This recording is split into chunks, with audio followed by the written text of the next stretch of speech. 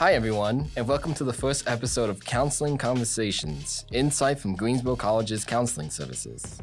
This podcast features discussions and insight from Micah Wyatt, the Director of Counseling Services here at Greensboro College.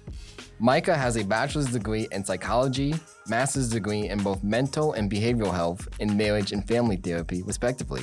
He is currently a PhD student in counselor education and supervision and is a licensed marriage and family therapist. On today's episode, we're talking about dating and relationships in college.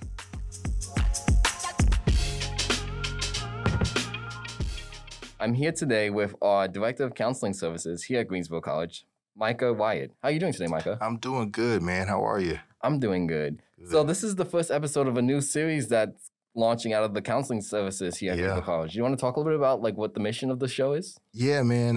Coming to counseling can be difficult, right, for a lot of people, especially college students. They deal with a lot of pressures on them, and sometimes you don't necessarily feel like coming to a actual counseling center in a counseling setting and speaking with someone in person about what you may be going through. And so, my hope with this is to kind of disseminate some information, get information to them that is useful, right? So they can listen to it on a more public forum and they don't have to worry about going through the rigmarole of having to come actually sit in the center with either myself or one of the master's level clinicians and bearing their heart out, right? Yeah. Not unless you want to. Now, if you want to, we're open to it, right? Yeah. But this is just another avenue that you can get some of that information and you can kind of take some tools and apply them to your life in a way that's going to be healthy and beneficial. Yeah, so it's like another opportunity where if you right now not comfortable going to a counseling center, you can still receive counseling through this podcast show. Right. So, Micah, you recently joined Greensboro College. Do you want to talk a little about your background here? Yeah, man. So I'm from Greensboro. So I actually got my undergraduate at A&T right up the street. And so I'm from here, born and raised. So I have a special place here in Greensboro. It holds a special place in my heart. And so coming here as a counseling director was just, it was like, I kind of have to do that, right? And so I've enjoyed my time since I've been here so far. Everybody's like super nice, super welcoming. But I hope to just be able to impact the student population here because I like the small feel, right? I'm an old country boy, so I like the small town, small feel. Everybody knows your name. Yeah. Everybody knows you, and you have a team of people that you can count on when you need someone to count on, Yeah. And so coming to Greensboro College kind of gave that to me. And so I was like, this feels right. And so here I am. I know you've only been here for a few weeks now, but speaking with some of our colleagues about the impact you're having on the college, so you've definitely gotten off to a great start. Oh, good. I'm glad to hear it. So for this first episode, we're recording at the end of January and we're about to enter February, which is the biggest holiday of the month is Valentine's Day. Yeah. So we're here to talk about relationships and dating here in college level. Yeah. So the first question I want to ask you about, can you talk about some of the challenges that college students face when it comes to dating and relationships? Yeah, man. Like dating in college is is common, right? Everybody's coming from different areas, different walks of life, different states and stuff like that. Some people are coming from overseas and they have dreams and aspirations of getting a college degree and kind of going on into their adult life, but there's also relationship, right? And sometimes we're taking a transition from high school to college to adulthood where this is my first experience of really being able to be myself as an adult. And so what that looks like in the context of a relationship can be very difficult, right? And so what I've noticed with a lot of college students is sometimes they have unrealistic expectations. Yeah. Right? So I expect that this is going to turn into a marriage in 2 months. Well, it's probably not, right? And so that kind of mentality can be harmful because when the relationship does not match your expectation, now we have a huge conflict, right? Breakup happens and really learning how to manage breakup and be emotionally aware of what that relationship is doing to you is also an area where they kind of struggle a little bit per my experience, right? And so if I can impart things into the college population as far as relationship go, it'd be to start with those two things. Make sure you manage your expectations in a way that is reasonable for the relationship that you have, right? Like we're dating, right? Yeah. We're not married, right? So we got to manage those expectations, but I also have to learn how to be aware of my emotional self and what that looks like whenever difficulty happens in a relationship, because it will happen. Yeah. So, I mean, I'm thinking about like my own experiences, and I imagine your own experiences when we were students, like 18, 19, 20 years old. And you keep using the word expectations and communicating. And when you're that age, it's going to be a little awkward or kind of clunky. You're not familiar how to actually communicate those kind of feelings and emotions with others. So, how can college students effectively communicate their needs and boundaries in like a dating relationship context? Well, one of the things that I teach adult couples, like married couples and stuff like that, is they're called fair fighting rules. But I don't really like the terminology because it insinuates that I'm encouraging you to fight. Mm-hmm. I'm not encouraging you to fight, right? Yeah. But if we do get into a situation where there's some contention, there's a couple of things that we want to remember. And the first rule on that list is about 9 or 10 of them. The first rule is to sit with what you feel first. I cannot explain to another person what I feel if I don't understand what I feel.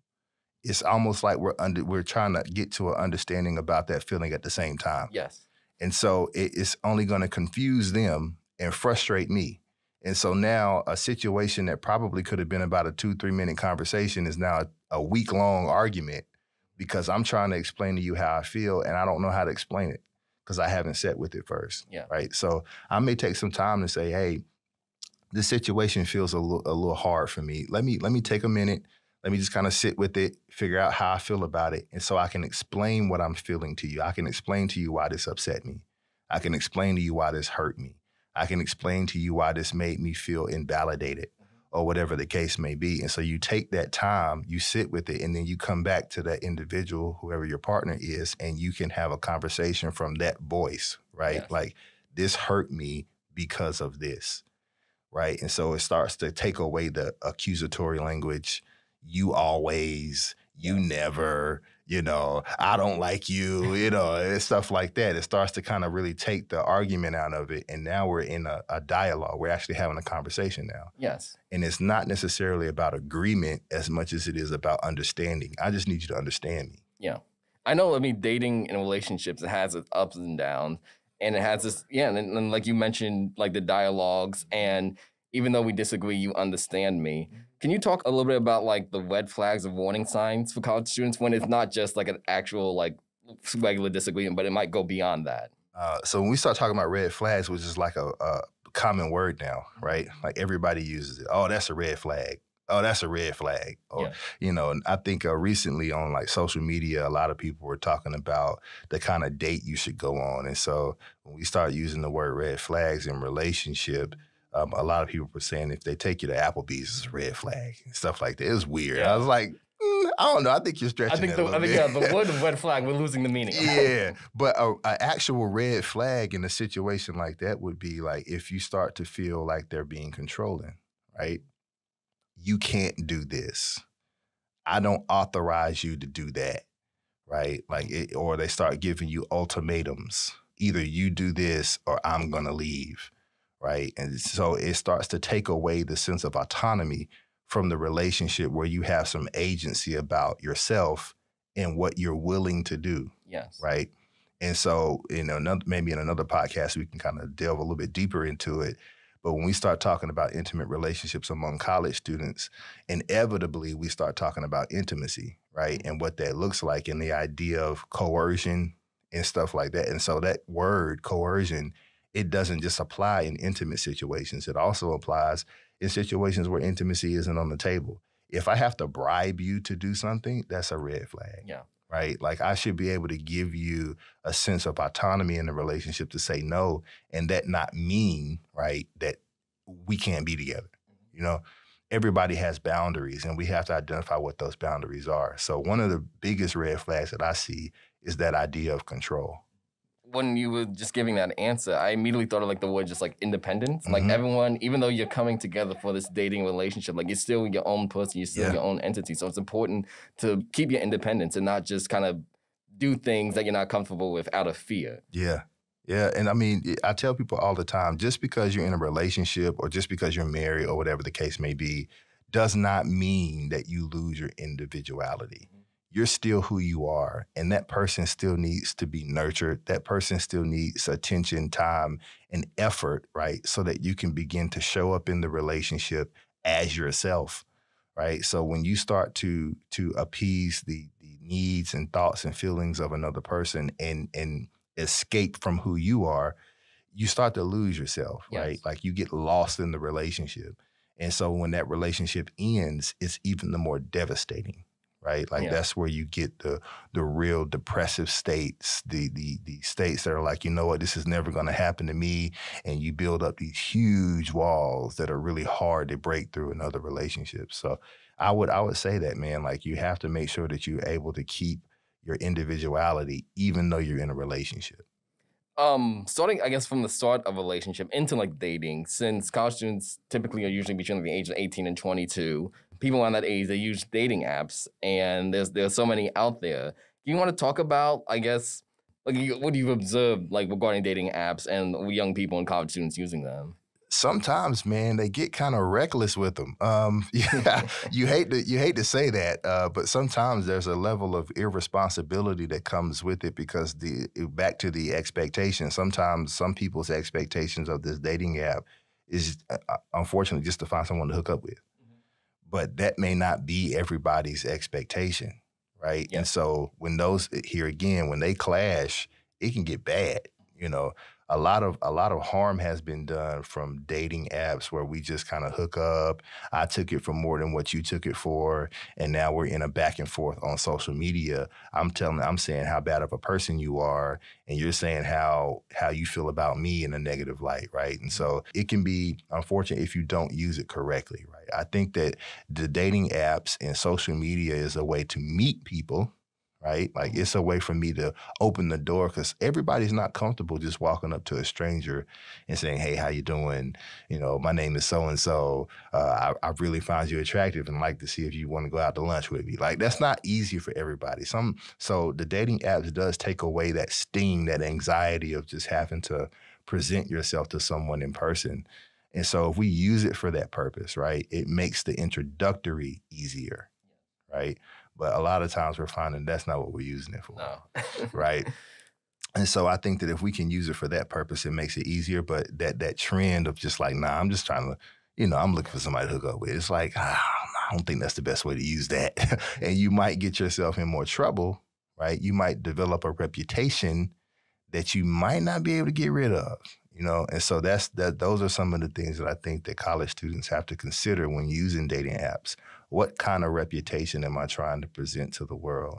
And am I okay if this reputation gets out? Because it is social media and it's very possible for it to get out. It's like with like the academic and professional reputation, where what you do in the classroom, what you do at internships, like that carries on with you. It does. And it sounds like a very similar situation with that. Very similar, very similar. Even as adults, like whatever you do on your social media, people can see it. And so you have to ask yourself, if someone were to see this, if someone were to know about what I'm using this dating app for, would I be okay with that? Yes. Right? Is that the type of person that I want to be displaying to a potential marriage partner, if that's what you want later on in life? Is that the type of person that I want to display to a potential suitor for someone to date or to take in a serious relationship or whatever the case may be? Is this okay if my parents see it, right? Like, because social media is everywhere. Everybody can get it, right? Like, so it's very possible that somebody that you hold near and dear can come across some information about you that you just don't want them to know. And so I think we have to be careful with that, right? Like, so present the image that you want people to see, right? Like, present yourself as the person you want to be respected as, right? Because what you do on there has implications. It really does. Well, Mike, I wanted to ask you one more question before we close up this first episode, because we're talking about college students. Yeah. So if you're a student, you're still taking classes, you still have projects and homework you need to do. So you want to talk about like how do college students maintain like that balance of academic responsibilities and then like relationship dating responsibilities? I think we have to, time management is your best friend when you know how to use it, right? And so I have to prioritize the reason why I came here. Right, I came to college to get an education and to set myself up in a specific career path. And so if that's my goal, right, that has to be my goal throughout. All I'm doing is allowing another person to enter into my world space and share some of this space with me as I share some of this space with them. Does that make sense? Oh, yes. And so in that particular vein, right, we want to make sure we keep first things first. And so I one of the quotes that I've heard over the years, I forget who said it, but it's great, right? He said, it works like this. I'm going to work on being the best version of me for you. You're going to work on being the best version of you for me. And so how that translates in college is that means that I'm going to work on being the best version of me. That means that I'm here to get a degree, so I'm going to have to put that first. And then everything else that happens after that, I'm going to include you in it at the level that I can, right? Yes. Not at the level that you may want, but it's at the level that I can. And the same thing works for you in the opposite direction, right? And so as long as we can converge on that general purpose, right? Like, we're here to get a degree first. We're here to get an education and start our careers. And we're going to allow each other to experience this with each other in an intimate relationship fashion. I think we can probably have a better experience. Well, thank you, Micah. Thank you for being here today. And sure. We hope you all enjoyed the first episode of Counseling Conversations, Insight from Greensboro College's Counseling Services. And we'll be recording very soon again. For sure, man. I appreciate it. To make an appointment with the Greensboro College Counseling Center, email counseling@greensboro.edu or call 336-217-7224, extension 5224. You can also stop by the Counseling Center's office Monday through Friday, 8:30 a.m. through 4:30 p.m., and Main Building Office 325 to make an appointment and speak with a counseling staff member.